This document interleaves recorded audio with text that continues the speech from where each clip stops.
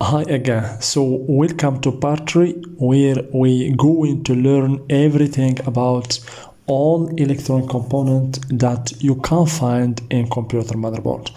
So let's continue to part 3. We have here the 8-pin MOSFET. As you can see, we have seen the 8-pin MOSFET. So we have seen that the MOSFET has 4 terminals for drain, 3 for source, and 1 for gate. So always pin number 1, pin number 2, and pin number 3 are for source, as you can see here. So here, for example, these 3 terminals are for source.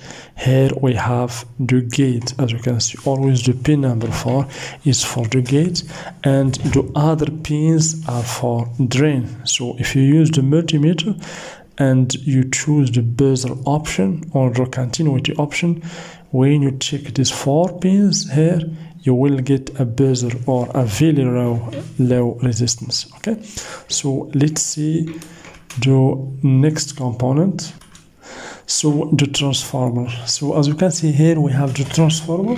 So the transformer basically is used in the power electronic like SMPS, switch mode power supply, etc. So for the transformer, you will find always, as you can see here, the primary winding over here and the secondary winding. For example, here in the primary winding, you can have, for example, 230 volt here, for example, and you will get in the secondary winding about, for example, 12 volts.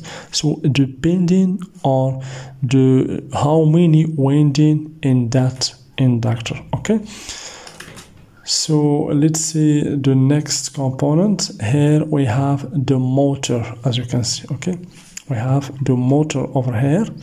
So basically the motor has 2 parts: the stator, okay, here, that is stable, and the rotor, as you can see. Okay, so basically the motor is worked due to the current that pass through the inductor, okay, that pass through the inductor. So this is basically the symbol for the rotor. As you can see here, we have for the motor, here we have the rotor, this one, and this one, and this is the stator, as you can see. So let's see the next component. Here basically we have the bridge rectifier. So the bridge rectifier is one of the most important component that you can find in every electronic motherboard, especially switch mode power supply.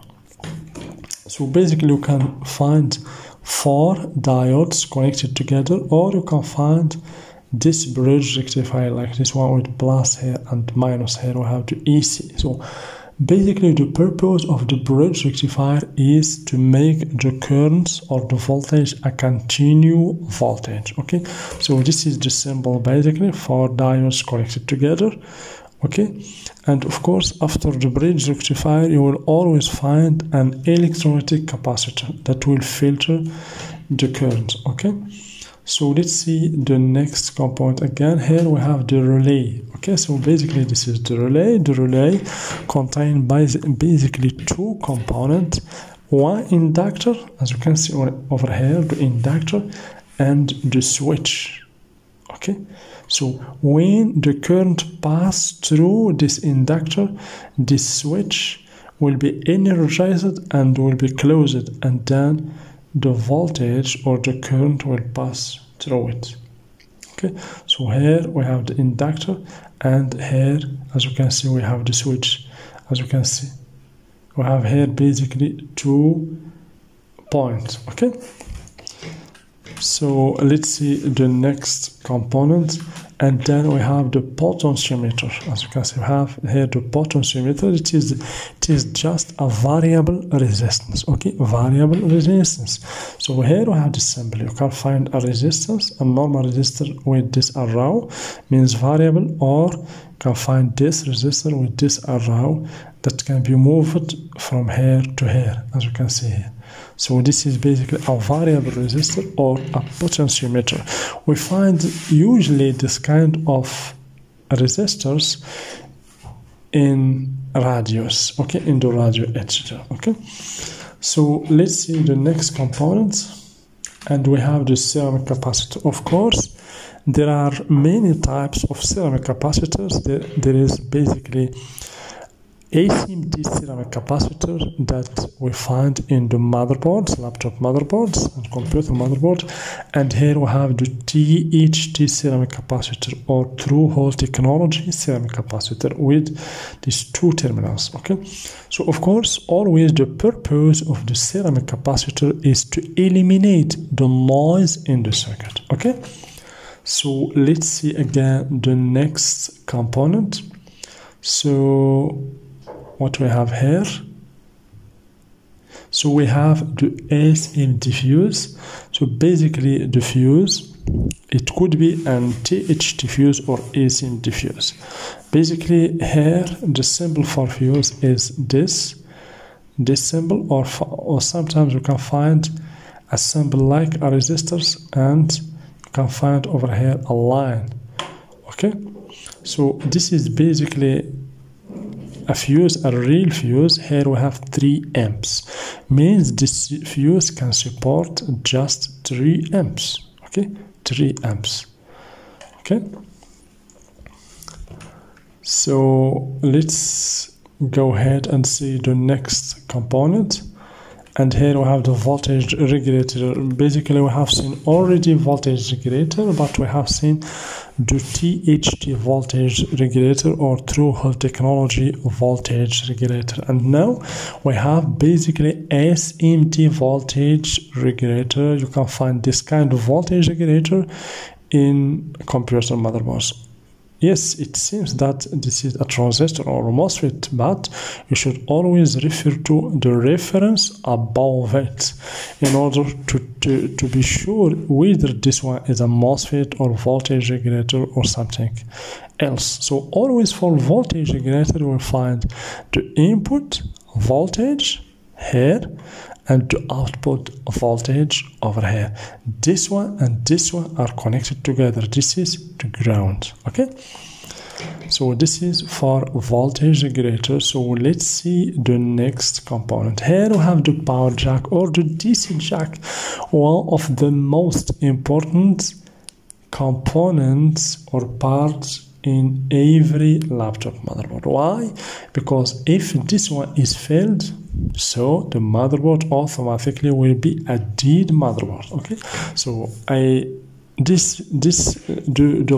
the power jack, basically the failures of laptop motherboards are due to the power jack. About 30 or 40% of failures in motherboard due to this power jack, okay.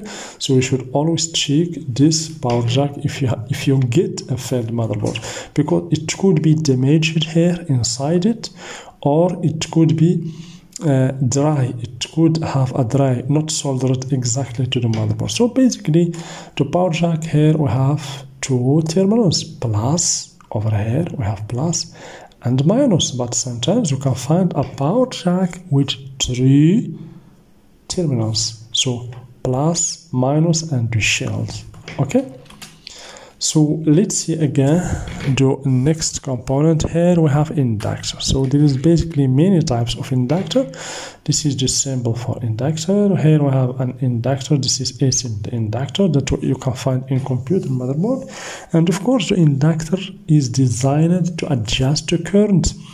For me, the inductor is designed to increase the current in the circuit, okay.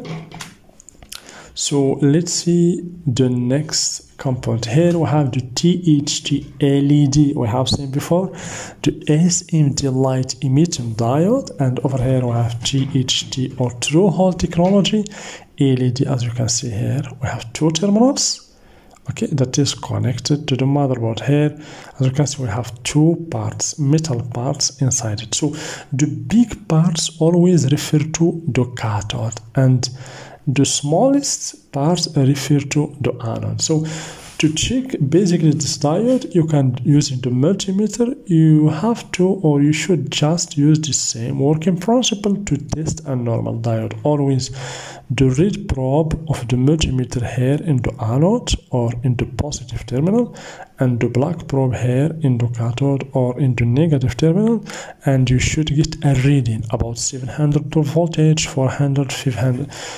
500, no problem, but you should not get a short or a continuity or a buzzer. When you get a continuity or a buzzer, means the diode is shorted, is failed. And of course here we have two arrows, means emitting diode. Okay, so let's see the next component. So here, as you can see, we have switches. We have already see switches, okay? So let's see switches. So here, as you can see, we have switches. We have this one, we called it SMD switch, as you can see here. SMD switch connected directly to the motherboard, and over here we have terminals. Long terminals means this is THT switch or through hole technology switches or devices. And of course here we have this symbol, the symbol for the switch. When you push it, you connect these 2 points, and then the voltage or current will pass from this point to this point. Okay, so this is all about the switches. So thank you very much. This is all for the part number 3. We're gonna see part number 4 tomorrow, and please don't forget to subscribe, share the video, and please like the video if you enjoy it. And of course, for anyone who wants to join me in the Patreon page, you are very welcome.